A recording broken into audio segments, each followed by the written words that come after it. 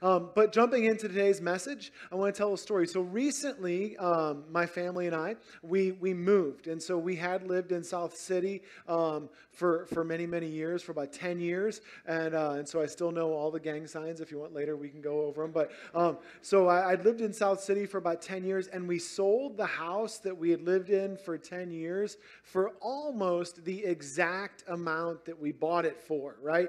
And so that's either like a testimony or a sad moment, depending on your perspective. It's like, yay, we didn't lose money. Yay, housing market as an investment is a joke. And so anyway, and so here's the thing is that, by the time you pay the realtors and all that, I think we broke even after, renting it for 10 years. But there's a lot of factors that went into that. Like we bought it like right at the beginning of the whole housing crisis and all that. And many of you have been through that as well.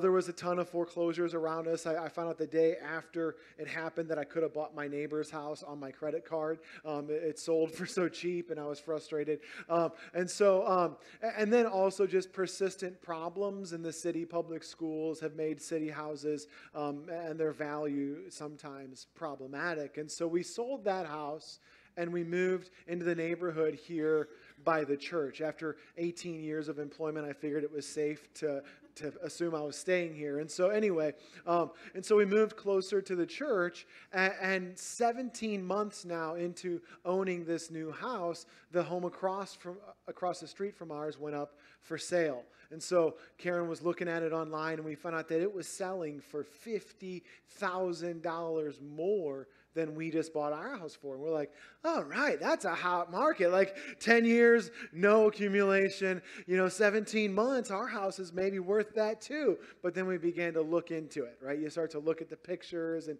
we found out that, oh man, they've updated everything. They've got those marble or granite or whatever countertops, and they've got all the new appliances. And actually, they have like a whole room, because on the front, the house looks like our house, because that's how it is when you live in the suburbs.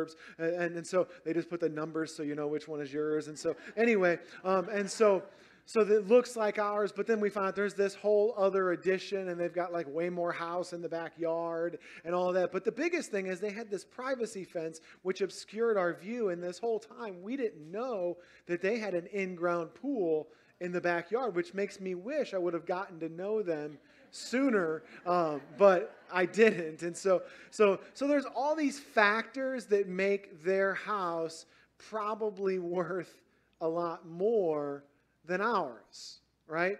And that's, you guys know this. I mean, there are all these factors that just make one house worth what it's worth. And two houses can actually look identical from the outside, but they can have very different values on the housing market based on where they're located and so many other things like we've just alluded to. But I want to talk about a slightly different factor, because sometimes a house's value can vary greatly on factors that aren't traditional, right? And based instead on things like who once lived there. So here's a picture of a house, I think, and so it might be coming. Scott does not look confident that the picture is coming. It's not coming. All right. I don't know what happened to that picture. But anyway, so there was a picture of a house, and it actually was a very humble looking house. It was probably, 700 or 800 square feet. It was kind of a small country home, and it had nothing special. The inside was still like it would have been when the house was built 90 years ago. And you look at it and you go, that doesn't seem very valuable. But it turns out that people actually pay money to walk through that house every day. That the government owns it now, and they run it as a museum because it is the childhood home of Johnny Cash, right? And so you wonder, like, is that where he first fell into the burning ring of fire, right? And so it was Johnny Cash's childhood home, and it's a museum now, so we don't know what it's worth, but if it were to sell again to a private owner, it would probably sell for millions of dollars, right? And the point that I'm making is that sometimes there are things that turn this whole market value system upside down, and they ascribe value to things that traditional factors just can't account for. The location of this house doesn't make it valuable. The contents don't make it valuable. The construction doesn't make it valuable.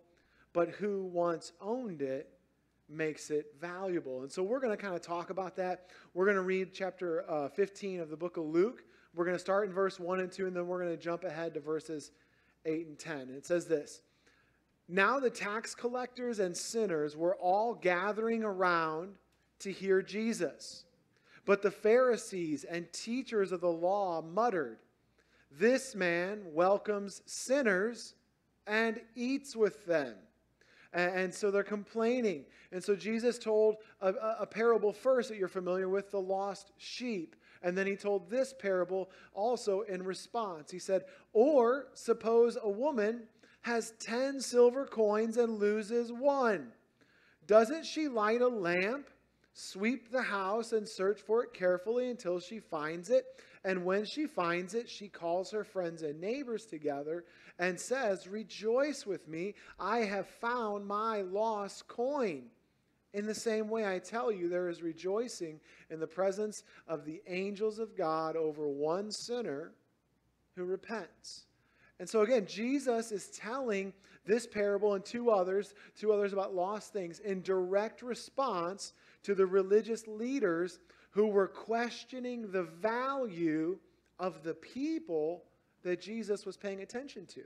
So that's their complaint. Jesus, you got these people with you, and we don't think they're worth anything. We don't think they're worth your time. We don't think they're worth God's time. Why are you paying attention to these people? And so Jesus tells this parable to kind of rebut their thought. He's saying, listen, you're thinking about this the wrong way, so wrong that I'm going to tell you 3 consecutive stories to help make the point here. All right? And so in this parable, the woman represents God. Okay? And here's the thing of this. These silver coins were altogether almost worthless on their own. They were just maybe equivalent to a penny or something that we would have today. All right? And so when he tells this story without losing just one of the 10, those people would have all immediately assumed that if you lose that penny, you just what?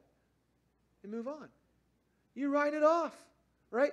You don't worry about it. It's just a penny. In good circumstances, it's hardly worth bending over. I mean, you guys, be honest. You have seen a penny on the ground and you have that thought, I should pick it up, and then you go, no.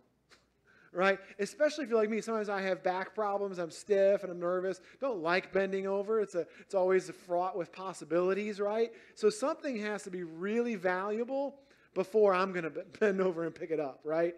And so like they're looking at this, they're going, man, you don't even bend over to pick that up. You just let it go, and you just consider it part of the kid's allowance, and they'll find it eventually, right? And so that's what they're saying. They're thinking in their heads, you just write that loss off. And especially in this circumstance where Jesus is making up this story. So in this ancient home in ancient Israel, it would have been usually like a small 1 or 2 room mud hut. And they would have had usually just one window in the house. And the floor would be dirt, be packed down dirt. Now, how many of you guys know in the Middle East it's hot, right? And so you're always sweaty and stuff. So if you have a dirt floor and you're sweaty all the time, what does that turn into? Mud. So what they would do is they would rip all these plants like palm leaves and other reeds and things, any kind of a long flat leaf like that, they would rip those things off from places and they would just intertwine them on their floor. It wouldn't really be like a woven mat unless you were really wealthy. The average person would just have these things as a patchwork all over their floor. Probably an inch or two at least of these things just layered up on top of each other. Just a big mess of these leaves.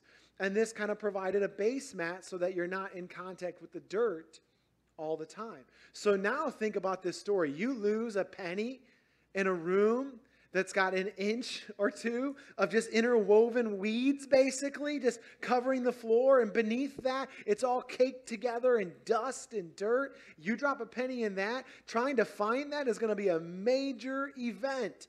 You're sifting your floor, right? You're going through. I mean, you could get a metal detector, and it's still probably going to take some time. And so in that scenario, they're assuming, man, you just write that off. Right? And so here's the point, is that Jesus was playing into what they were already doing, because there were entire groups and types of people that these religious leaders equated to that coin. And they just wrote those people off. A leper, well, it's sad, but it's their fault. They were a sinner. Right? Poor person, man, it's your fault for being born poor, right? God must not have favored you. You must be doing something wrong. Your parents, somebody. Right? And there was all these different things, whether it was sickness, disease, socioeconomic conditions, whatever it was, there were these people, and when something bad would happen or when their life would be in a mess, you just got wrote off. And they assumed that they were doing this because this is what God did as well. That there was really good people who stayed up in the mix and God kept them. And then once you weren't good enough anymore, God just wrote you off as well. So in this parable, Jesus is showing them and us the heart of God for people that we would assume matter less. And so that's the overall kind of meaning of this parable in general. And now we're going to kind of break it down and go part by part. So first of all, the first idea I want to make clear is that darkness is the state of this world, but not an indictment on God. So darkness is the condition of our world, but it's not an indictment of God. In this parable, one of the major causes of the lostness of this coin is how dark it was in the house. That's why Jesus set the parable in the house. If he had been outside, if she had been outside and dropped the coin with the sun shining down at 115 degrees and everything else, she would have looked and seen the coin. It would have been simple to bend over and pick it up, right? But inside the house, it was dark, right? Because these houses were like these 1 or 2 room things with an 18-inch window that served the whole house. So if you can imagine, it's all the way enclosed. The only light you get is the light that comes through this window that's about this big. So the inside of this house would have been really dim and shadowy, even during the day, but especially as daylight begins to fail. Now again, the problem here, it's not that there's not enough light in general. There's plenty of light outside, but only so much light makes it inside of this house, which makes it dark in there. It makes it a dark circumstance. And so I want to say there's a lot of conditions in our world that we would consider to be darkness. I mean, some of them is just spiritual darkness. There's places that are lost and they don't know the truth of Jesus, but there's also physical darkness. Like there are places all over the world where people just don't have access to clean water. And there are some places in the world where people on a widespread scale just go without food. There are many places in the world where people don't have access to education, or only certain people do. And there's some places in the world where people of differing ethnic groups are mistreated or overlooked because of what they are. Sometimes those places are here, but sometimes it's even other places as well. And so sometimes darkness, it plays out and we can see it just in these very stark physical conditions. But then sometimes there's also a spiritual component to that darkness as well. And so just from our perspective, we can look at the world and we can see examples of people who are like that coin that's lost in the dust, right? The girl Cecilia in the video before Convoy stepped in her life, she would have been one of those people that would have ended up lost in the dust, right? And so there's people who are just those ones who end up lost in the dust. And it can appear that the world itself has just completely written these people off. And often that is the case. And it might even look like these people matter less to God because of the conditions that they live in. And so you've had people probably ask you, they've had objections to Christianity. Why would God allow this? Right? And maybe some of you have wondered that. Why would God allow this? Why would God allow these children to starve? Why would God allow these children to die of waterborne illnesses? Why would God allow for women like Cecilia to be sold by their fathers to get more cattle and then be doomed to a crazy life that we wouldn't want for our daughters? Why does God allow this? And so we wonder this. But I want to tie this back to the parable here. In this parable, the fact that it is dark in the house is not an indictment on the son. The son was more than bright enough. The sun was more than enough light. Someone constructed that house in a way that not enough light is getting in. In fact, in the parable, it says that the woman then lit a candle, and that candle represents Jesus, because we've allowed a situation to get so dark that God had to re-enter the scene physically himself to shed light on how this thing is supposed to be working. So in this parable, someone used raw materials and they built that house in such a way that it only allowed so much light in. And so maybe you've struggled with that. Maybe you've struggled with this indictment with God. Maybe you've struggled when people have asked you, why does God allow this? And I would say that, listen, someone constructed those systems.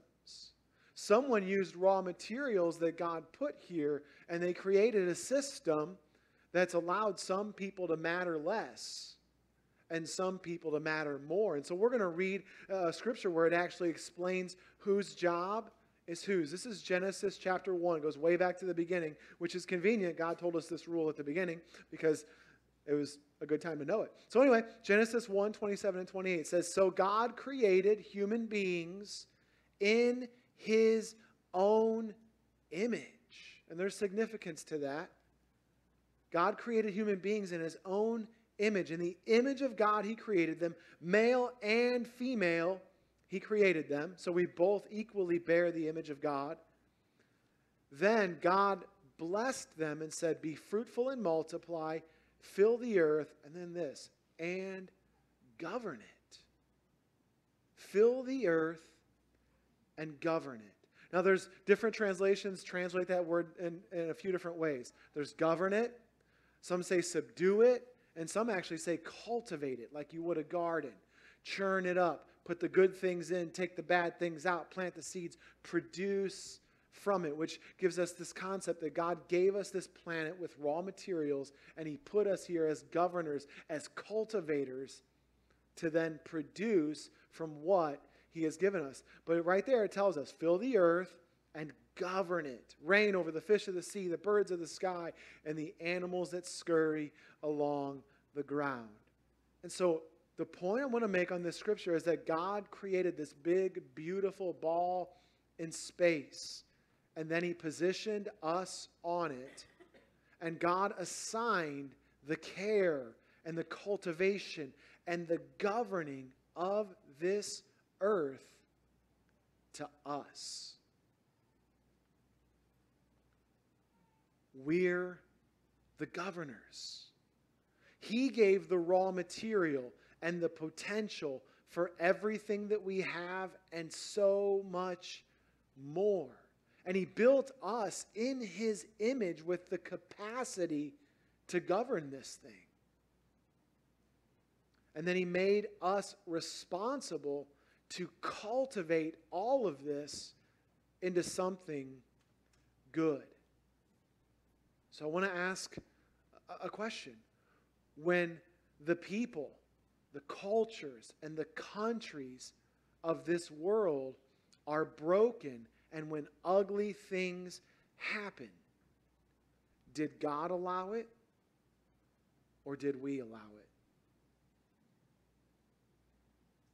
Who's the governor?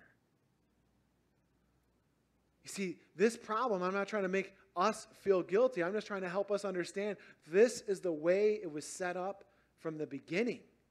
Human suffering and injustice and all of these horrible things that happen are not an indictment on God's goodness. They're an indictment on our goodness. You see, when we...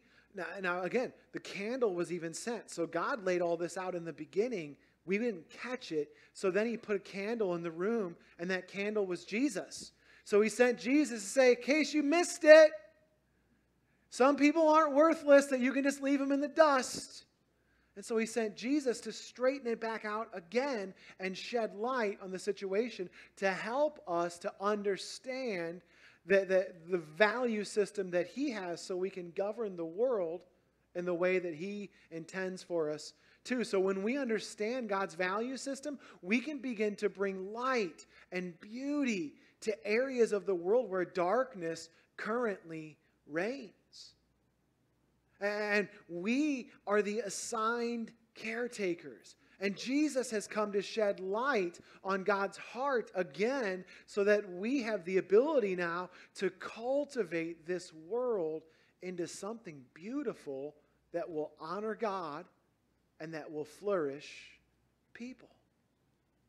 That's one of the things that's built into this. And so the next point is this: God's value system, we have to understand it. God's value system is altogether different than ours. And when I say ours, it's not a value system that you hold personally. It's one that you have inherited by growing up in the world that you've grown up in the country that you've grown up in the city, and in the family that you've grown up in. And so we have this thing that we inherit, but what we have to recognize is God's value system is altogether different than ours. You see, our cultural mindset, it creates a system by which we subconsciously determine the value of people. We are always doing it. We don't know we're doing it. We usually don't recognize it when we're doing it. And if we're ever called on for doing it, if we're ever corrected, we explain it away, don't we? Right? And so we'll quickly dismiss somebody, and then when someone calls us on our coldness towards them, we'll say, well, they brought it on themselves. Well, that's what happens when you live that way. That's what happens when and what we've determined is that their situation doesn't bear the same value as ours, and so we shouldn't have any sorrow or remorse for it. You see, our cultural value system, it actually looks a whole lot like the housing market value system. You see, your value within our culture, your value as a person depends somewhat on where you come from, right? Location, location, location. And even in St. Louis, we have a way to ask this without looking like we're being ignorant. We say, what high school did you go to? Because it's better than saying, right? Like when people say, how many of you guys have ever asked that and someone said, oh, I went to Frontenac High School. And you're like, oh, right? There's automatically a reaction. And then when they say, like, I went to Roosevelt High School, you like reach for your gun. You're like, no, grip your purse a little bit tighter, right? I went to Roosevelt High School. So anyway, like we immediately are gauging how valuable is this person? Are they one of the elites? Are they one of those socialites that's out there, right? And so we have this value system based on where you're from. Your value is somewhat derived by how you look, right? Let's be honest. Pretty people are worth more.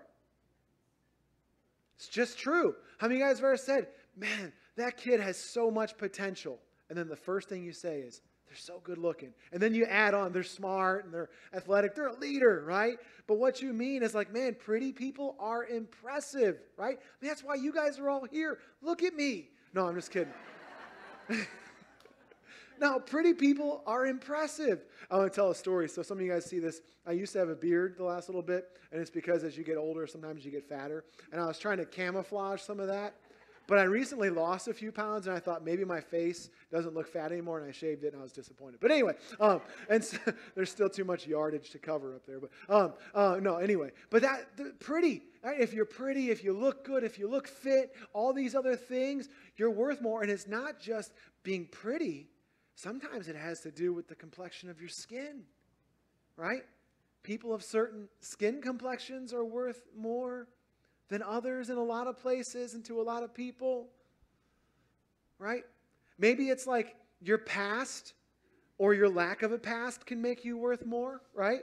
Some people feel like, man, my past makes me worth less. Go ahead and raise your hand. No, don't do that. And tell us why. So your past can kind of determine this. Your value is often determined by how productive you are. Right? You don't have to be pretty if you're really good at your job and make a lot of money, right? And that can justify you. And so since you're not pretty, then you buy pretty things like a pretty car just to let you, hey, I'm not pretty, but I'm good at my job, right? And so we have all these other ways that we can kind of show our value, that our value is determined, right? How many of you guys have ever like kind of known somebody and then you like see their house and you're like, oh, I didn't know you were doing that well.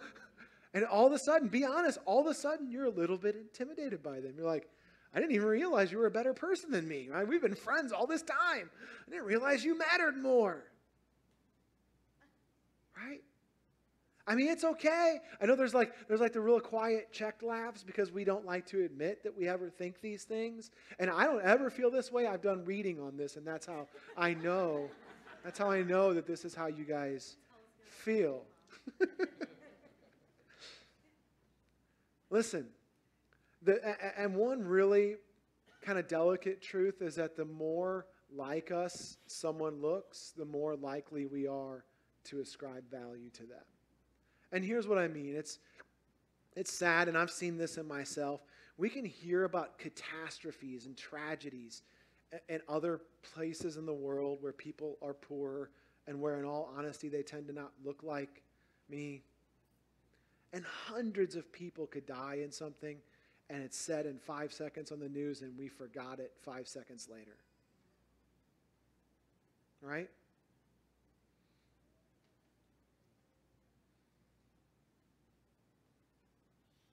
And it's sad, but it's true that in America, when white people die somewhere, it's more of a tragedy.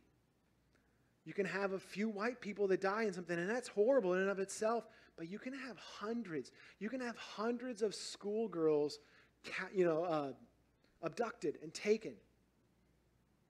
And we report it in like 5 minutes, and then we move on. And we don't follow the story. We forget about it. And again, I'm hoping you're not feeling guilty, because this is something that you've grown into. This is something you've inherited from the culture. It's something I have inherited from the culture. You know,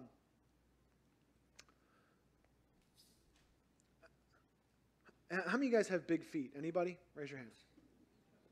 Someone yell out a size. 15. All right, that's weird. No. Do you ever feel guilty about that, Doug? No. Why? It came that way. That's right. That's right. You didn't do it. Someone else did it a long time ago. It's genetic. It was handed down. And I really want to try to kind of get this across. Like, feeling guilty about what we're talking about today, it makes about as much sense as feeling guilty for your shoe size. It doesn't make any sense. Because this is the air that you've grown up breathing. This is the water that you've grown up swimming in. And so it influences. Sometimes we recognize it a little bit. And so we begin to make some course corrections and change the way that we think, right? But to a certain degree, we all struggle with this fact and with this reality. And now to say, don't feel guilty. But I do want to say, it's not right. Okay? And so we have to separate these two and go, hey, it's okay to not feel guilty, but this tendency is not right, but it's still true about us. We all value some people more than other people. And just as a real-life example, a while back in the city of Milwaukee, the drinking water was tainted with some particularly troublesome parasite. And in the course of this happening, 400,000 residents of the city became ill because of this parasite. And over 100 people died because of tainted water. And that's a tragedy. That's really, really a tragedy. But the city and the people really responded, right? $54 million was spent treating the people who were sick, cleaning up the water system, and even doing research to be sure that this wouldn't happen again. Now let's do some comparison. The World Health Organization currently says that every single day in developing nations around the world, 2,271 people die from water-related illnesses, and the majority of those are children. 2,271 people a day. A day. That is a person dying every 40 seconds. But the truth is that those people tend to be invisible to us. And again, this is me. Like, I've heard statistics and figures like that before and then forgotten them and thought, that's terrible. That's sad. Right? They tend to be invisible. But listen, if middle-class American children were dying every 40 seconds, how differently would we respond?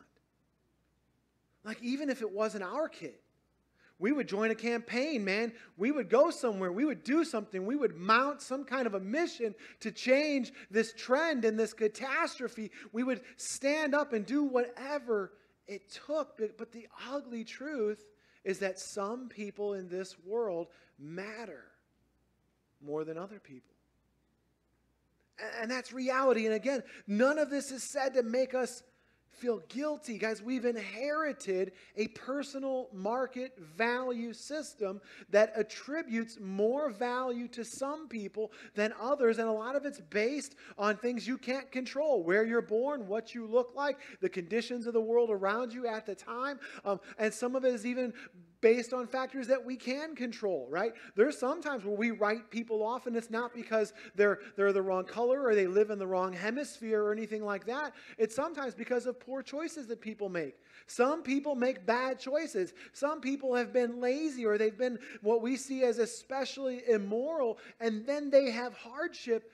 But the truth is, sometimes their hardship really doesn't register with us as much as the hardship of people that we view as being good people. How many of you guys have experienced this? Someone you know that their life has been a train wreck and something terrible happens. And we go, well, that's what you get. And we may not say that, but that's how we kind of like relieve ourselves from the situation. And what that is what those religious leaders were doing. We're dropping the coin and we're going, oh, that's too bad. And we walk away. But Jesus told this parable to point this system out to us and invite us to walk toward something better. Guys, God does not have a market-based value system for you. Productive people are not loved by God more than unproductive people. Pretty people are not more valuable in His kingdom. Wealthy people's problems don't matter more than poor people's problems. And the lesson of this parable is not that God is just this penny pincher that climbs down on the floor and sifts around for the penny because the penny is worth a penny and he still wants his penny. So there's actually something more going on here. So we're going to dig into this. This single coin in this parable had a value to this woman that was unrelated to its financial value. She was not searching for it because of its monetary value. See, in that culture, in that time, women were given a special gift on their wedding day. And so there were these 10 coins like the one referenced here, and they would be laced together into a headband or a necklace, and then that thing would be given to them, and they would wear it during their wedding ceremony. And the closest equivalent that we have in our culture would be like a wedding dress. So it was like their wedding dress. But the difference was, today, if you wear a wedding dress and it's not your wedding, you look a little bit crazy, okay? So just helping you with that. I know you kept it afterwards and you zipped it up in the thing or whatever, so it's airtight. But that's a one-time wear, right? If you wear, like if your husband comes home and you're wearing it, like, you know, whatever, he's going to get worried, okay? And so anyway, or if you go to the store wearing it and you buy groceries, like, and so anyway, but back then, the women would regularly still wear this thing. They would put it on their head. They would and as they would wear it, man, they were just thinking about the whole time, like those coins represented something to them. It represented this lifelong love that someone had promised to them and that they had promised to someone else. So this coin was part of this physical picture of this incredible identity-based love. Right? And that is the tragedy, that she lost it. And now you go, oh man, that's a much more valuable coin. I would definitely search for that coin because of what that is. It's not because of what it's worth, it's because of what it is. And so again, Genesis tells us that mankind was created in God's image and likeness. So every human being was made from a deposit of the identity of God himself. If you can hear what I'm saying, if you can understand what I'm saying, it's because you were made with a deposit of God's identity put into you. You see, our value as people is uniformly derived from that. There is nothing you can earn, nothing you can do, no matter how pretty you are, what you own, or anything else that can even add a glimmer in comparison to the fact that you have a deposit of the eternal God in you that makes you who you are. You know, I love my kids. But you know what? I love them because they're my kids. And sure, they're smart and they're funny and they're well-mannered and they're talented, right? And all of that stuff is great. It makes life a little bit better and more fun, right? But I loved them before they were any of those things. I loved them before they could display any of those characteristics. My love for them is identity-based. It's based in who I am and in who they are. And God's love for the human race is based on the fact that He is our Father and we are His children. And among everything in the world, we were uniquely created in His image. And so because of that, the heart of God breaks for every person who dies of starvation or of a waterborne illness or is trafficked or exploited. It breaks for that the same way it would break our heart if it were our child. And I want to go further than that because His heart breaks when people suffer hardship and tragedy that's not their fault, like we just described, it's just because of where they were born. And His heart breaks when people suffer hardship and tragedy that they bring on themselves. You know, I knew this person. I still know them. I don't want to tell the story that way. It'll sound like they died. And so I know this person, and when they were a small child, their mom was cooking something. And they walked over to the stove and they didn't know what it was. And it had a lot of hot boiling things in it. And they reached up and they pulled that pot off. And you know what happened next. They pulled boiling liquid down on themselves. And this small child was burnt and injured. And it's horrifying, right? And I want to tell you something. Every messed up, sinful person you see, every addict, every down and out person, every broken person who doesn't understand themselves and can't figure themselves out or their identity or their whatever that is, right? Here's the reality of life. We're all that kid. And we grab pots on stoves and we unsuspectingly pull things down on top of us. And some of us are lucky. Some of us get like our toe burnt. Some of us burn our finger and we learn the lesson. But some of us bring down a mess on ourselves and we hurt and we're broken. And the heart of God breaks for those people. It breaks. He doesn't write them off as a coin in the dirt and go, oh, well, they blew it. They brought it on themselves. The same way ours would break for our own kid if they did that. You see, this is about the third world, but this isn't just about the third world. Because our city and our friendships and our workplaces and our families are full of people who've done just that. And they need us to know and understand and live out the heart of God in response to them and their pain and their lostness. You see, that is actually why the Pharisees were criticizing Jesus. It's because He was spending so much time with people who had pulled the pots down on themselves. And so the last thought is this. Jesus invites us into God's value system. Jesus' entire life is a picture of God's value system. Feeding hungry people, caring for the sick, healing the sick, morally corrupt and confused people, spending his time with them, valuing children and women and other people that the rest of culture thought were completely inconsequential. Lepers, crippled people, beggars, zealots, fishermen, prostitutes, tax collectors, right? Prophets like John the Baptist, right? And hypocritical, misguided Pharisees. They were all the focus of Jesus' time and energy and attention and love. They all mattered. And as we live in relationship with Jesus, we're learning from his teaching and we're imitating the things he did. What should happen is that we should move toward God's value system. And as that happens, there will be breakthrough moments where we'll have those big ahas and we'll go, oh man, I had this blind spot and I really had discounted the value of these people or those people, and God's really opened my eyes. And there'll be kind of a process that we'll have to sort through to figure out what that looks like to proceed from there. And sometimes that's not super clear, but God's going to walk with you through that. But sometimes the action is clear, right? Like with the opportunity for Feed One. There are children living around the world who live with the regular reality of hunger and malnutrition. And we have the ability to change that for some, right? And so God-like love means that we respond as if it were our kid. Because that's how God responds. And I want to be clear, sometimes we get afraid of things like this because the world is very broken, right?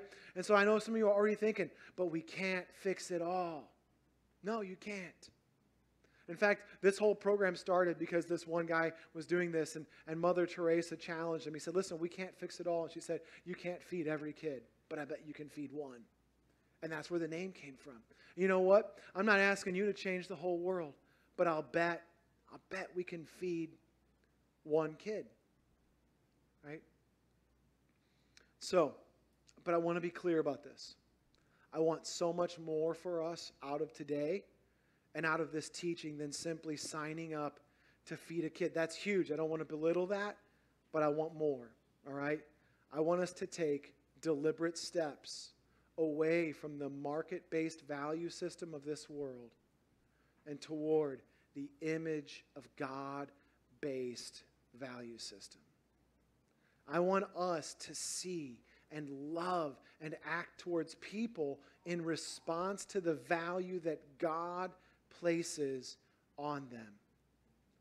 You know, as we kind of wrap this together here, you remember that house that we referred to a few minutes ago, the Johnny Cash house.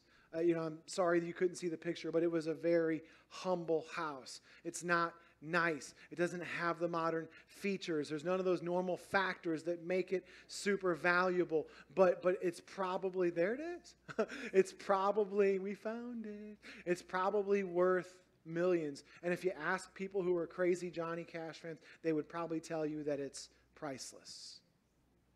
Right? They would tell you that thing is priceless. And listen, its value is derived completely on whose it was. There is not a person with breath in their lungs who is not a priceless son or daughter of God.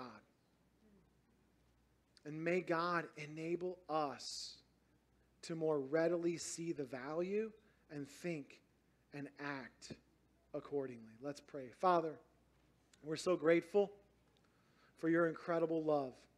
And we're grateful that even though we don't get it so often, in grace and mercy, you continue to walk alongside of us in compassion in all these ways, showing us what it is you've been trying to communicate to us all along.